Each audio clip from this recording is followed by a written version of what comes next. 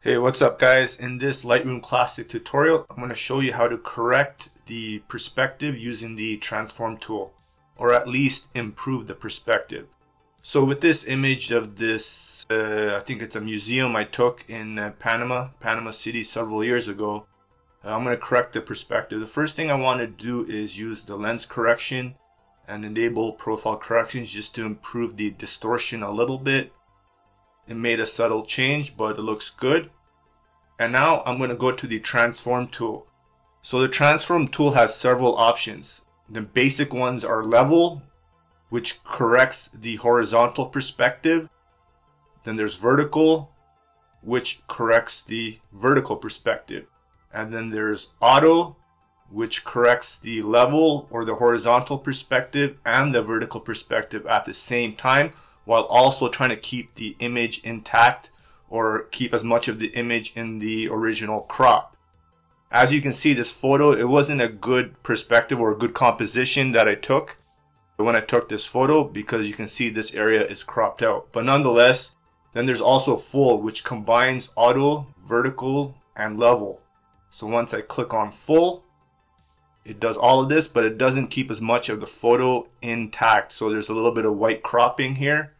So I have to click on constrain crop, and the photo, I just made it worse. So in my opinion, the best is just to keep it on auto. Auto usually works pretty good most of the time. And now I have to correct this crop. So I'll press R, and let me go here. And let me go to add shot. That looks good. Now I'll stay in the transform tool. So I'm going to click on off here. And there is another tool I want to show you, which is called the upright or the guided. So with the upright, I'm going to click on this. And what you need to do is put some vertical or horizontal lines to help improve the perspective. So I just want to make these vertical lines or this building on the side edges straight. There's one. So I'm just clicking and dragging with this. And there's two. And now you can see the crop looks a little bit better. Let me reset this and let me turn it off. So let's compare auto and then compare it to guided. So guided looks a little bit better than auto, but as I was saying at the beginning of the video or tutorial, I didn't do a good job with the composition of this photo. I should have cropped out or did a wider shot, but maybe there was like cars or something on the side here, and that's why I did the composition like this. Now when I click on auto, you can see there's this update icon or update button that's grayed out, and the reason it's grayed out is if I remove enable profile corrections and then go back to transform, you have the option of updating it with the distortion removed. And by the way, this lens correction, it's actually wrong. It should be a Tamron lens. And let me take a look here. Yeah, that looks better. So anyways, let me go back here and go to the transform tool. So most of the time when you're correcting or transforming or using the transform tool to correct perspective, usually auto works really good. But in this case, I think guided looks a little bit better with the crop. Let's see how much it cropped. So guided did not do any cropping. But if I go to auto, auto did not do any cropping either. So that looks good. And then there's also these manual adjustments if you want to play with it. Usually I don't need to, but they're here if you want to.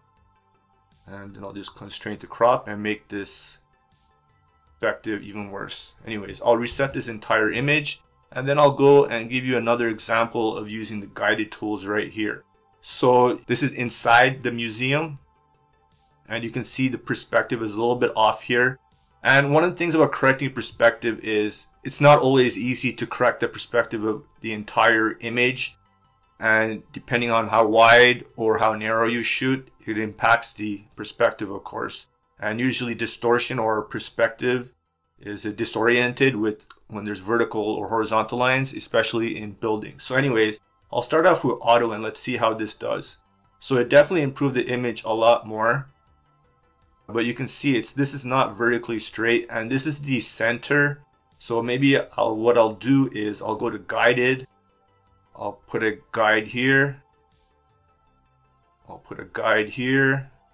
That looks a little bit better. Let me see what happens when I put a guide there. So it definitely corrected it more. I'll put a guide here. Put a guide here. And now as you can see, the maximum amount of guides is 4. So what I'll do is I'll click on this guide here and I'll delete it by pressing the delete or backspace.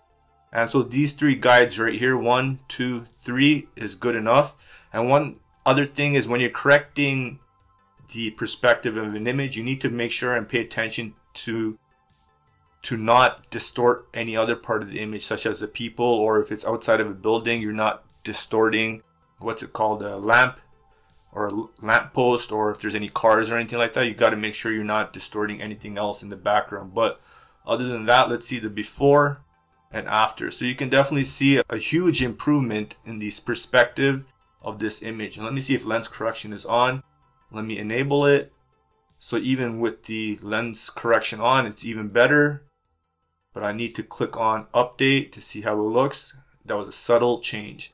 So I hope you guys know how to use the transform tool now.